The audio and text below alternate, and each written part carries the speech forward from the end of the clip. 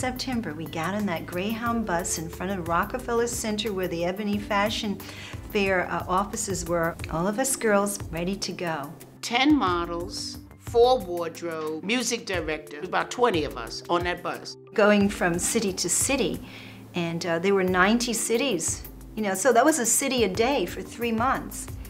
Sometimes we would go through places that were not welcoming. The Civil Rights Bill hadn't been passed yet. And that was actually the first time I had ever seen a sign for white ladies and colored women. You weren't allowed to use the bathrooms because you were black, or you couldn't go into certain diners. But other than that, the reward on the other side was well worth it because we met wonderful people. It was quite special. It was the cream of black society. We met with the best of the population of those cities, and these were black women. I will never forget this woman. She was a black woman, and I took her backstage. She said, everybody in the back is black. She said, all the people work there's black. And I said, yeah. And she said, oh my God, I've never seen this before. I also remember going to the Peabody Hotel. We were one of the first black groups to stay. And the housekeeper, she came in. It breaks my heart. She was so proud. She was just so glad that finally there was a black group staying at this hotel. Every time the Ebony Fashion Fair came to town, everybody knew about it. Whether you went or not, it was a major event. I just liked the idea of getting dressed up and going out with my mom. When I got there, that's all I remember was the show outside, the way people arrived and what they were wearing. People wore the absolute best clothing that they had, and some of the outfits were just totally over the top. They came there with the mindset to outdress the people they were going to see on stage. You first see the audience and you're like, oh my God, the house is full. We better kill him. Let's break a leg. Give your best show.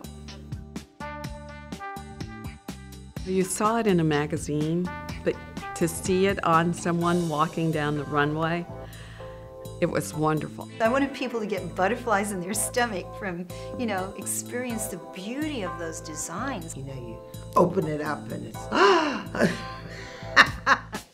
These girls are coming down the runway with an attitude like a Mack truck. So I designed for Fashion Fair for the Mack truck.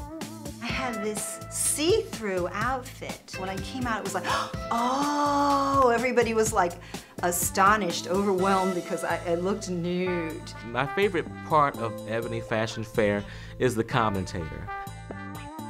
I think of Audrey Smalls. She had a way of describing the clothes that was just unbelievable. Consider this, ladies. What to wear on Sunday when you don't get home till Monday.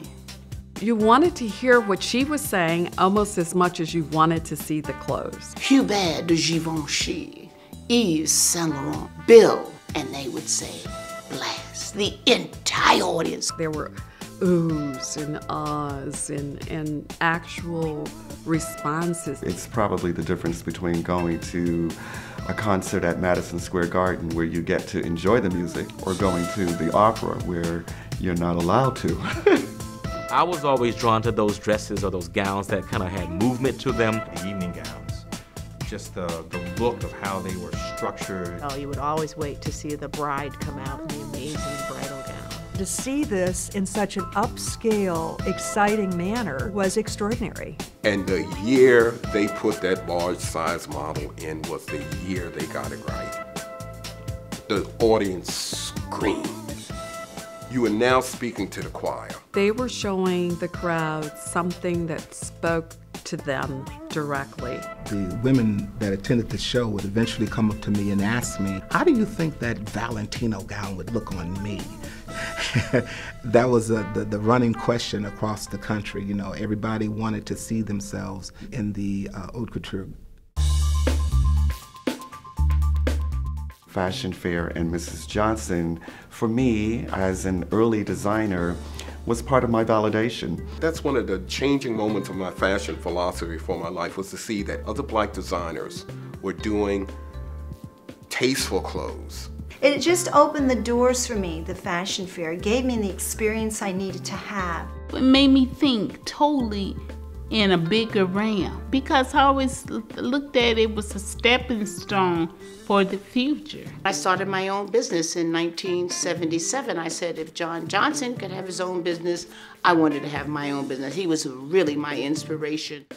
And I can say all these years later, it's one of the main highlights in my life.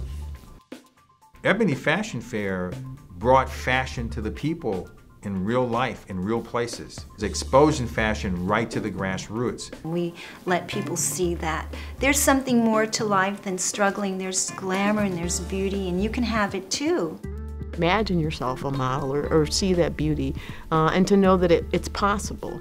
Our people can wear and look good in these gowns and maybe even wear them better than anybody else on the planet. And knowing that you were seeing something that was basically making history. Whether you want to say looks and beauty and fashion are superficial, but comfort in your own skin is important. It showed America, and the world for that matter, that African Americans are beautiful, that we could aspire to and acquire great things.